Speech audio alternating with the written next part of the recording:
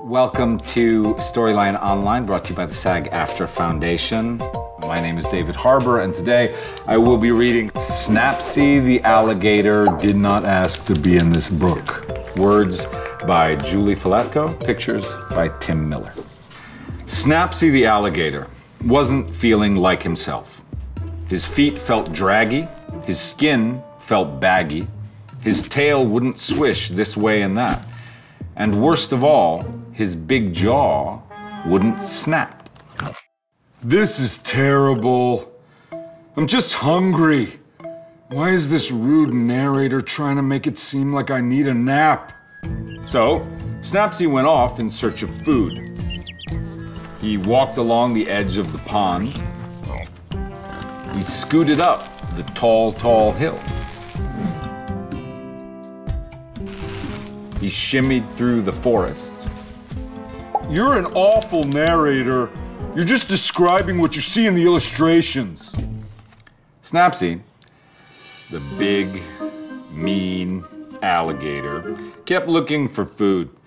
He liked to eat tiny, defenseless birds and soft, fuzzy bunnies. He prowled through the forest looking for victims.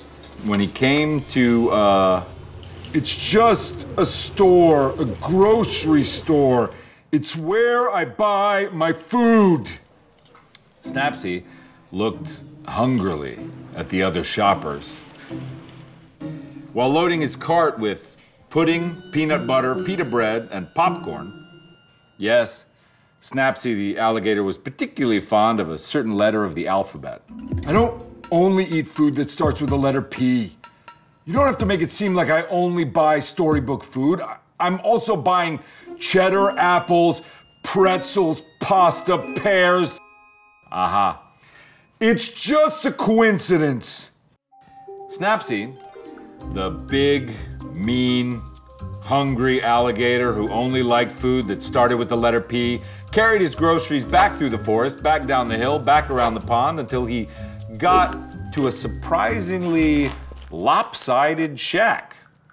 Oh, you are really cheesing me off. It's my house. I built it myself. I'll say. Snappsy the alligator took his groceries into the splinter-laden shed and slammed the door quite hard. He was inside. Still inside. What was he doing in there? Was he making crafty plans? Was he roasting innocent forest creatures that he already had stored in his freezer? Had he fallen asleep? I made a peanut butter sandwich and now I'm reading a book. We have to come out. The story is really boring now. If you must know, I'm planning a party. Snappsy the alligator, trying to better his reputation with the other animals, decided to throw a party. Snappsy vacuumed the rug. He made goodie bags for all his guests. Wait, those aren't goodie bags. He's just taking out the garbage. Snappsy should really put out goodie bags for his guests. They love those. You know what? I did not ask to be in this book. I was just having a normal day, and suddenly you were talking about what I was doing, so I'm throwing a party to make things more interesting. I hope you're happy. Now I just want you to buzz off! Thank you! Oh, go ahead. I can hear you breathing. Snappsy's party was shaping up to be quite a festive event. Colorful streamers hung from the ceiling. There were cubes of cheese and a bowl of punch. Some kind of danceable music was playing. Then Snappsy's friends started to arrive. They were laughing and dancing. They weren't hungry or thirsty. They looked like they were having a really good time. Yes, a fine time, indeed. Oh, all right. You can come in.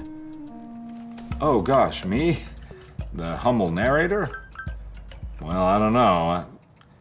Let me check my calendar. I suppose I could come in for an hour or two. Someone has to demonstrate proper dance steps.